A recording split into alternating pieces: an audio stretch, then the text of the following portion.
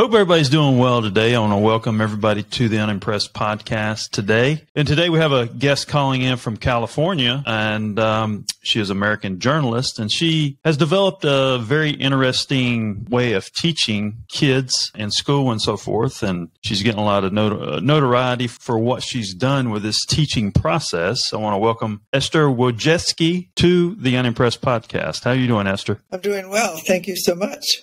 And you did a great job saying my name. I guess you're in California? I'm at Stanford University. I'm like right on the campus right this minute. Okay. And tell me a little bit about your passion and what brought you to this point in your life with this initiative of teaching. This different initiative of teaching. What led you down this path? Well, first of all, I'd just tell you that my passion is to empower students, to give them a voice and to give them the skills that come with actually doing something. So I have this acronym that is called TRIC, and it's in my book, How to Raise Successful People. And TRIC stands for Trust, Respect, Independence, Collaboration, and Kindness. And I say it belongs in all classrooms. Teachers should give students more trust and more respect, listen to their ideas, give them as much independence as possible, collaborate instead of dictating, and treat them with kindness all the time. And this results in the skills that are for the 21st century. They're called the 4 C's: communication skills, collaboration skills, critical thinking skills, and creativity. That's what we want all kids to come out with. And unfortunately, when you sit in a classroom and don't talk to anybody else and listen all the time to the teacher, number one thing happens after 15 minutes is your mind sort of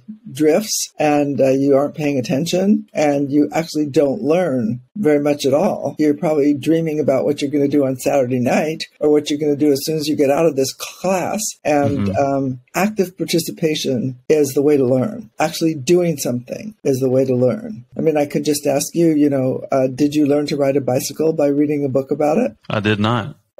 Or how about swimming? Did you watch the Olympics and then jump in the pool and do the same thing? I did not. Well, I don't think anybody does. And so that's one of the problems.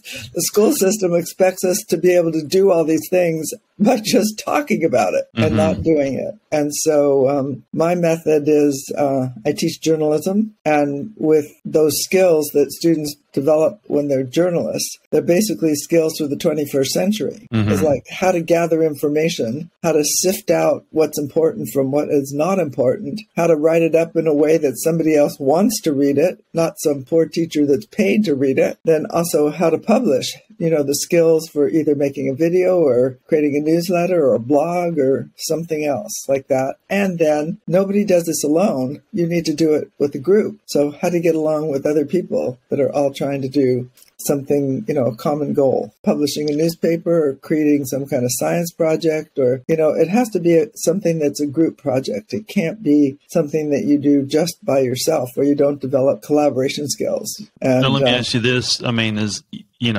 I talk about kids when they start school, they lose their imagination. Was this a thread of information to kind of adjust your thinking on how to teach some of these classes? Because I think kids lose their imagination completely after they start school. Yep, they come into school. Actually, the statistics show 95% of kids are creative in kindergarten. By the time they reach 12th grade, only 5% are creative. That's because they've all learned to follow the rules, and they're afraid to step out of the rules. Because if you step out of the rules and you don't answer the question the way the teacher expects, you get a bad grade.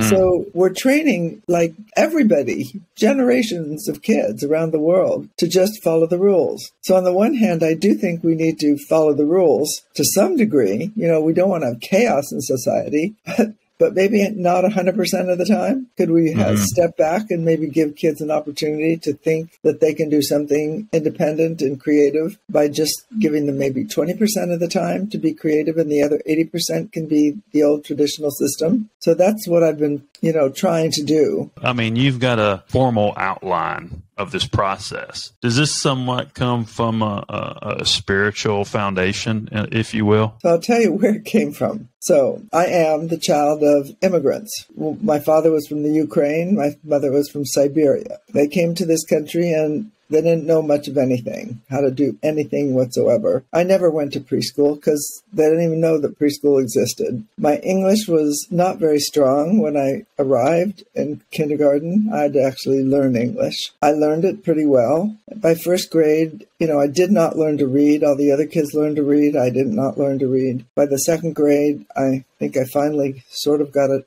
down a little bit. But I was one of these kids who was always asking questions, and that was not popular with the teacher. The other thing that was happening also was that when I learned to do something, I would help other kids. I don't know if you remember, but, prior to 2005, all collaboration, all helping other kids, whether it was in homework or classwork, was called cheating. You're supposed to do the work yourself. You're not supposed to help somebody else do the work. So I got into a lot of trouble. By third grade, I was really in serious trouble. Los Angeles public schools, in those days, that was the 50s, 60s, corporal punishment was allowed. Teachers could hit kids with a ruler. You could hit them with a hand. You can pull them on the ear. You can do whatever. Well, this teacher put me under her desk. I was under her desk because I was talking too much and I was helping the other kids, and that was not allowed. So I sat under that desk, I don't know, for a couple of hours. It was unfortunate. But at that time, I said to myself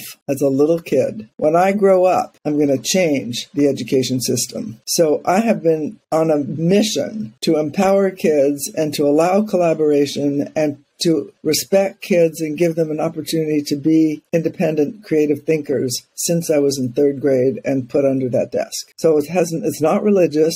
It's just a personal passion based on that. Through the rest of elementary school, I still was not as well-mannered as I could have been, unfortunately. But by the time I got to ninth grade, I had already figured out the system. And so I was I listened to everybody. I didn't believe what they said, but I did it. And but I still had that in the back of my mind. I wanted to help other kids be as successful as they could be. And I saw, just from my own friends and from what was going on, that their spirit was crushed by the system. Their creativity was gone. And anyway, my passion continued. At the age of 14, I got a job at a local newspaper in a little town called Sunland, Tujunga, which is just outside of La Crescenta, Los Angeles area. And I guess that was a stroke of luck because it was a little weekly newspaper, and they hired me because I got to do a lot of the reporting and sort of paperwork that those guys didn't want to do. And so they gave me the opportunity to do that. And I was grateful. And I didn't realize at the time is what they were teaching me were the skills, the journalism skills of how to reach other people in a journalism world. I ended up writing a column for teenagers. It's something called the Los Angeles Mercury News, which doesn't exist anymore. But then I went on from that to the Los Angeles Times. I was just a teenage reporter writing a teenage column. So that's how it all started. Did you ever think about the power of the mind, because I've always said that if you're approaching something with fear or something you have never experienced, most people think, can I do this? Will I succeed? Am I capable of doing this? Instead of saying, I can do this, I will succeed, I am capable of doing this. The difference of that positive thought process out the gate compared to the initial negative thought process. Have you thought about anything like that as far as, starting off on the right foot from a mental perspective? I think it's very important to start off on a right foot from the mental perspective. You can't be afraid of failing, because then you won't do it. And what I always said to my students and what I actually did in my own classes, and I started teaching in 1984 at Palo Alto High School. And I changed the traditional way of teaching in about 1985, about a year after I got there. And I got into a lot of trouble for that because teachers are expected to lecture, and I wasn't lecturing. I do think that I said to myself, and actually my students saw it in action, that I was going to do what I thought was right. And if I got into trouble, I would then ask for forgiveness. But I was never going to ask for permission to do it. And, I was just passionate about the fact that I was right about the school system. I lived it. You lived it too, by the way. I'm sure everybody does. And of course, I wasn't sure that I was going to be successful, but I thought to myself, if I don't try, nobody else is trying. Someone has to try. And I am going to do this. And I was also empowered by the story of this man, Varian Fry, who you probably never heard of. He was a Harvard graduate. In 1941, he went over to France by himself, a single person, to rescue all these Jews that were stuck in Marseille and had no way to get out. And he did it himself. There was no team or anything. He managed to rescue about, 3,500, 5,000, I'm not sure the number, until he was caught by the Vichy government and by the American government, who said, oh my God, what are you doing? But he saved the lives of all those people, and he did it by himself. Eventually, there was a committee that also helped him. And I've forgotten the name of the committee.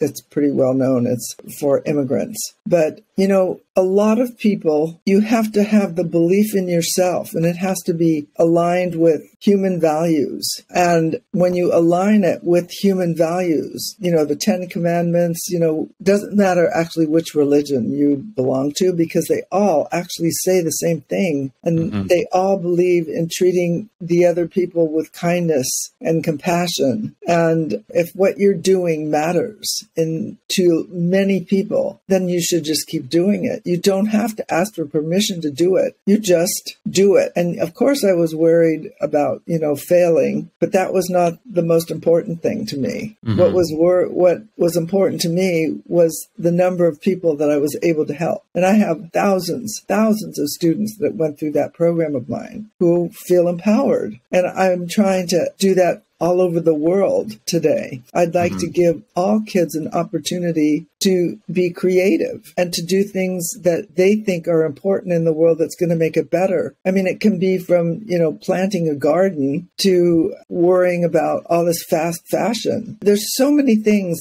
And I think kids today, they're so smart. If you want to know how to do something technical, if you've got a kid in the house, all you have to do is ask that kid. I can tell you, they'll be able to figure it out faster than you. And so I think we need to give them an opportunity to help our world be a better place for all of us. What do you think the issue is about unearthing administrations? Obviously, these administrations and the people who are working in the administrations understand a lot of these elements, because my wife was a teacher as well, and she said some of the same things you're saying. How do you get that admin, government, whoever it is, how do you get them to change? Because that's, you got to get it changed from the foundation. You're absolutely right. You put your finger on it. The administration tells the teachers what to do. And the teachers, being honestly the most compassionate group of people out there, listen. They're like, they told me what to do. They told me how to teach. They have to align to the Common Core state standards, have to do whatever they say, and they do it. I think that the administration needs to see that the education system as it's structured today does not work. And the people who elect members of the school board, they need to put pressure on that school board and give kids more of an opportunity to think. There was an article in the New York Times just 2 or 3 days ago by David Brooks, who's a columnist for the New York Times, talking about how education is failing all of us here in the U.S. It's a disaster. I would like to see people out there find the article and take it to their school board and say, we need some change. Okay, maybe you don't want to change 100%. How about changing just 20%? How about giving kids an opportunity to have a creative time in school? How about just, like I say, 20% of the time? It could be 1 day a week. It could be, 1 hour a day. It could be some time when kids get to work on projects that they care about. And do you think it's control? Because I think I've always said the school system slows learning down. It does. You're right. It slows learning down. Why? Why does it slow it down? Because you aren't curious and interested in that. I'm sure your wife would say the same thing. You're only curious and interested when there's some relevance to the real world. And it's okay to have courses where you're taught things that you don't understand, as long as you have courses where you get to apply what you just learned. If you're learning how to add and subtract in a vacuum, with no opportunity for an application, you're never going to want to learn to add and subtract. I can tell you that if kids are counting cookies, honestly, they're going to learn to count really fast. Whatever matters to those kids is what is going to be things that they remember. The reason I was doing journalism is because it embeds all the skills you need for the 21st century. I did not come up with the story ideas. The kids come up with their own story ideas. If they want to write about frogs, that's fine. If they want to write about the best restaurants, that's fine. They get to decide as a team together with their group what they're going to be writing about. And if they don't do it right the first time, they get to revise. So grades are not an inhibiting factor. If you revise 10 times, you can still get an A, even if the person revises twice or once or whatever. Grades are also very limiting because people do what they're told to do because they're worried they won't get an A. And if they don't get an A, then they won't get in the college of their choice. It just goes on and on. So I think all kids in all classes should be given an opportunity to revise so they understand the material and don't just memorize it. If the teaching workforce is depleting, so you have one way the workforce is pulling away from the education and you have the education pulling away from the students, how long is that going to take to have this realization? I think it's happening right now. 300,000 teachers left last year, and the same number are planning to leave this year. I mean, I don't know who's going to be educating our kids at this rate. I mean, it's ridiculous. And also, if we're all going to be educated by a robot, where's the individualization coming from? I think the education system needs to stop and rethink what they're doing, especially the way they're treating teachers. If you look at Finland, everyone wants to be a teacher in Finland. Why is that? Well, because teachers in Finland are respected. They're not told what to do all the time. I mean, they're given an opportunity. They say, this is the curriculum. This is what the kids should know by the end of the year. You figure out how to do that. That shows respect for the teacher. And, while in the U.S., what they were trying to do is equalize the education, make it equal for everybody. So then what they developed was called scripted teaching. I don't know if you ever heard of that. So textbook companies come out with a textbook. They tell you what to teach every single day of the school year, where the exercises are. Everybody gets exactly the same thing. So that if the student gets teacher A or B or C, get the same thing. Doesn't matter what teacher you get. That is not individualized for the classroom.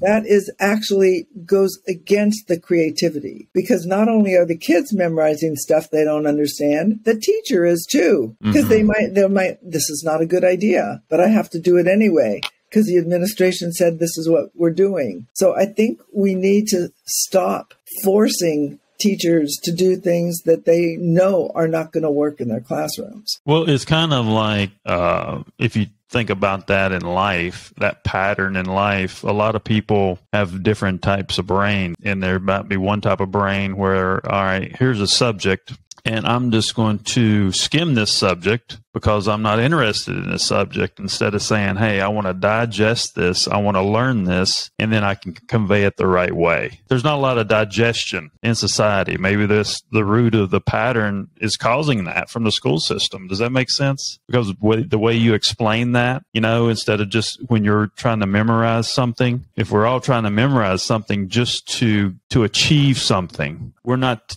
keeping that information. It's just we're memorizing it, we get to the grade, and it's gone, instead of looking at that information, being interested in the information and digesting that information and then making it your own the way you convey it. I see less of that. But you're right. It's exactly that. There's this group called it's a sport, memorization as a sport. I don't know if you've seen it, but there's even a film about it. Kids that do memorization. They can memorize like up to 55 or 60 numbers in an order, specific order, which shows the capacity of the human brain to memorize nonsense, because these things mean nothing to them, absolutely nothing. And they can memorize it. The memory lasts for, 5 or 10 minutes, and after that, it's gone. But what we're doing with kids is they're doing the same thing. They're memorizing, maybe it's not numbers, but they're memorizing information that they don't understand why they're memorizing. And so literally, if you get an A on a test in a subject that you don't understand, but you just memorized, you forget everything. Within 2 weeks, you can only remember 35%.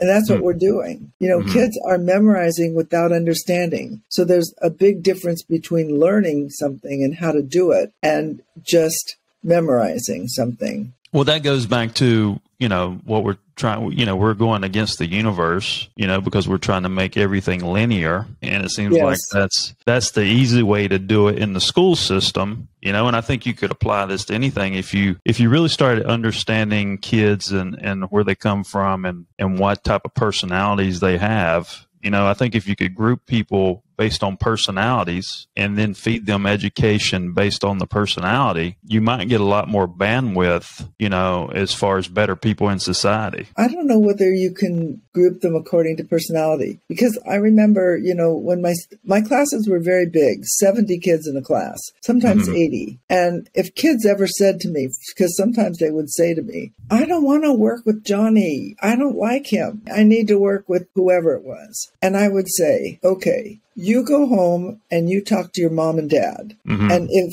they tell you that they really love everyone they work with, then you come back to school tomorrow and tell me that. And if they don't love everyone they work with, then you come and tell me that. Not a single kid ever came back and told me that their parents loved all the people they worked with. How about tone? Could we identify tone? Because, tone attracts tone. No, but they need to learn to work with different groups, different people. And that's what I told them. I said, it's for me, I was an example. I said, the administration in this school doesn't really like me. The kids seem to like me a lot and the parents like me. I need to learn to get along with them, whether they like me or not. You need to learn to get along with people, whether you like them or not. And everybody needs to learn this trick philosophy of mine, respect. Respect for the other person. You might not agree with them. Like, for example, the Republicans and Democrats, they might not agree on what they're talking about. But honestly, we both have the same goal, and that is to make America as good as it can be. And if just listening to the other side shows respect, and right now we're not even listening. We need to listen and understand where other people are coming from, no matter what their religion or ethnicity or background or skin color. And that's where all the problems come. We don't listen. We have no respect. And, in my classes, my students wanted to do certain things and I just maybe didn't want to do it. I listened to them. We talked about why it might be good or might not be good at this particular time. It was very helpful for kids to learn to listen to each other. And they took those skills with them as they became adults. And, while my original problems with the administration, in the first, 15 years I was there, were solved when I got that award of California Teacher of the Year. All of a sudden it was like, oh, well, maybe she's not so bad after all, all the kids seem to like her, all the parents seem to like her. So maybe this method works. And so now, of course, everyone knows it works, giving kids an opportunity to be independent thinkers, to be respected for who they are and what they say, and to try to work together. We all live on this planet together.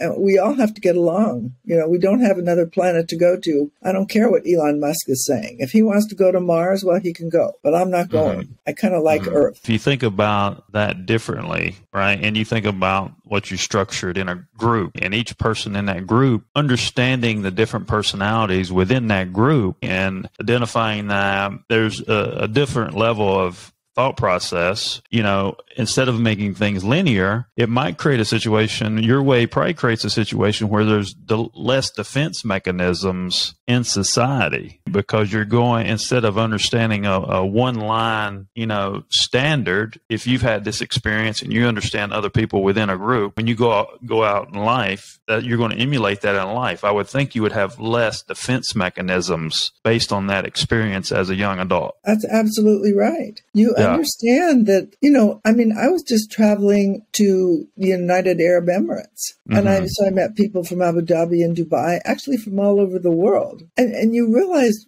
we're all the same. We might be wearing different clothes, speaking different languages and so forth, but everybody wants, they want to be loved and respected and treated in ways that indicate that, we understand they're human beings with very similar desires. And we need to work together with each other. And we don't, we need to stop labeling someone, as coming from this group or that group, and then they don't get along. Honestly, it was so great to be in Dubai and to see how well all these groups get along together. 90% of the population of Dubai are immigrants, 90%, and they're from all over the world, and they all get along. When you think about that too, that's a big deal, because like I said, I think if we have fear about something, we're going to be defensive about it. And that's because we may not have the information and so forth to understand a position the right way. That's a big deal. It was a big deal for me too, to meet everybody, to see just because they dress differently doesn't mean that they are different, that they're basically, we all have the same needs, and we need to take care of each other and to respect each other, and to allow people to say what their needs are and what they think, and stop closing people off. I just see all these, free speech. There's no free speech anymore. At the universities, the right won't listen to the left and the left won't listen to the right. And, people say nasty things about each other. And it's like, oh, please,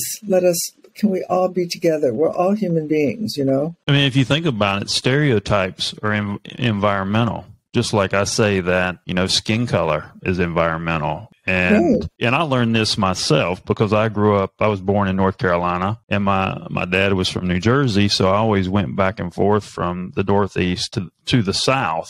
And the Northeast had understanding about Southerners, and the Southerners had understanding about the people in the North. But the thing is, it was just those stereotypes were created based on the environment they lived in, because everybody has the same type of sensitivities. And I think put 1 million people in a bowl compared to 100,000 people in a bowl, things are in that 1 million people bowl is going to be a little more perpetuated than the one with 100,000 in that bowl. We need to look at things that way. I think it would make things a lot easier and simpler. I think that's true. No, I think it's true. I was in North Carolina this past summer, and it's beautiful, by the way. And they do it's different than California, but actually I loved it, and I loved all the people that I met there, and it was a great event. So, but I do understand what you're saying about, the different culture in different parts of even the United States. We all have these stereotypes that we hang on to, and I'm just wondering whether we wouldn't do ourselves a favor by getting rid of some of these stereotypes and realizing that these people, they're all really the same, and they're great people and have the same goals. They just might be trying to reach them in different ways. Different understandings. It's just like if you have, let's say if you have a herb that grows in a part of the world and it's a very special herb and has certain health benefits. If you look at that area and look at the people from that area in 1,000 years, there's probably something there showing where this herb has benefited that culture. That's environmental. It's the same thing. I think it's the same thing across the board that people don't understand, which they should. Right. Well, I think with the internet age that we're living in, we have the opportunity to communicate more effectively, and it would be great if we could try to understand each other using those tools instead of using that to create more differences. Because I just remember growing up with the newspapers in Los Angeles, 1960s. If I wanted to know what was going on in New York and I was in California, it took at least 24 hours for me to know about it. And today, if I want to know what's going on in any part of the world, honestly, it takes 3 minutes on the internet to figure it out. Somebody posts it on any, platform. There's so many platforms out there. You're on the campus at Stanford, you said? Yeah, I'm on Stanford campus. And what do you do currently there? So I've been working with the School of Education, and my husband is a emeritus professor of physics. He was chairman of the physics department at Stanford for many years. And I've also worked a lot with the provost office. And my goal is also to help modify the education at the university so that students are given more options to do what I was talking about earlier, instead of just listening to a lecture, but actually interact with each other, and to come out of the university 4 years with a degree where they actually say that they've done a lot of things, not just heard about doing a lot of things. What do you think a college degree represents today? Well, I think a college degree today, depending, of course, where you're coming from, it indicates that you have the determination to stick it out and to learn how to learn for 4 years, learn how to get along with other people, learn how to sort of hone your own particular interests so that you know more about yourself than you did when you started. So most of the time, kids start in college at the age of 18 and they're done by the age of 22. So hopefully you know a lot more about the world and about your particular interests, no matter what those interests might be, if it's chemical engineering, whatever it is. And you have more skills to help the world be a better place. That's what I think you should be getting out of college. And hopefully most people do get that. Well, I mean, if you talk about your philosophy with the group setting, as this resonates, it's resonating with me more and more. And you just talked about something that people are going to college for, to see how other people live and experience other people in their space. If you did this like you're saying, then it's a better understanding. So you're just enhancing that experience. So you may be coming to college with no experience based on how the system is now, right? That's understanding correct. Other personalities. That's right. It gives you an opportunity, hopefully, to work with other personalities, other ethnicities, other people from other backgrounds, and see what we all can do to make the world better for all of us. And,